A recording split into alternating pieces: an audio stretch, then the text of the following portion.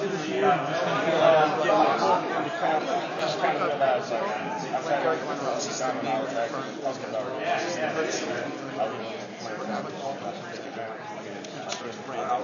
so you happy with the tight end? I know a lot of people watch it. And is that still where you want to be for the offense?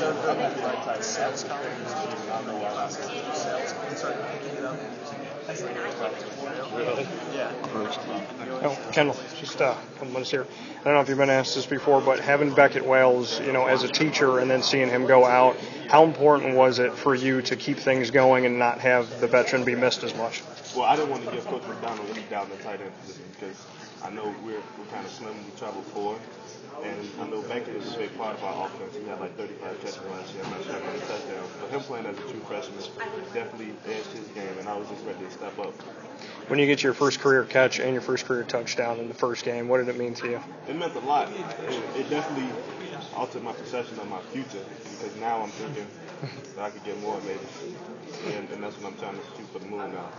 As far as the offense is right now, with having Drew Allen out there and then also Terrell Hunt getting some time, how comfortable are you with, obviously you saw the comfort with Drew Allen. We saw that on the field. But with Terrell, do you have a lot of pressure with him? Terrell, our friends, we hang out outside of football and everything. So when Terrell gets in the game, it's like a mutual thing. Like, we know, like, today we had a little incident where I didn't sit on the route. And, like, we just talked about it. Like, we got it. We fixed it right away, though.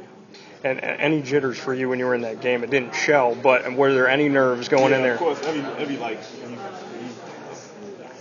when you go to something new, it's always going to be nerves that goes along with it. I had my first play, I had a run block. I had to block out on the linebacker. And after I got contact with him, I'm like, all right, it's just time to play ball now and just step up. When you see that Northwestern defense, and obviously Syracuse struggled offensively, for you to score on that, what was it like to go onto the sideline, and what type of response did you get from the guys, because you were one of the highlights of the offense? Well, I got a lot of good responses. They was just congratulations on my first touchdown and everything, but I just felt like I could do more. I wanted to get back out there and get another chance at it.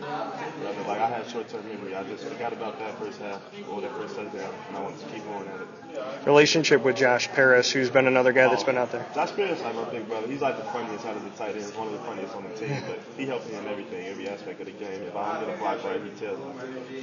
And what are you working on the most right now? Because we know that you can catch the ball. Is it the blocking side of it? I think I can block good. That's my speed and agility. I want to be able to go for deep routes, and my stamina, I want to be able to be like a deep threat too.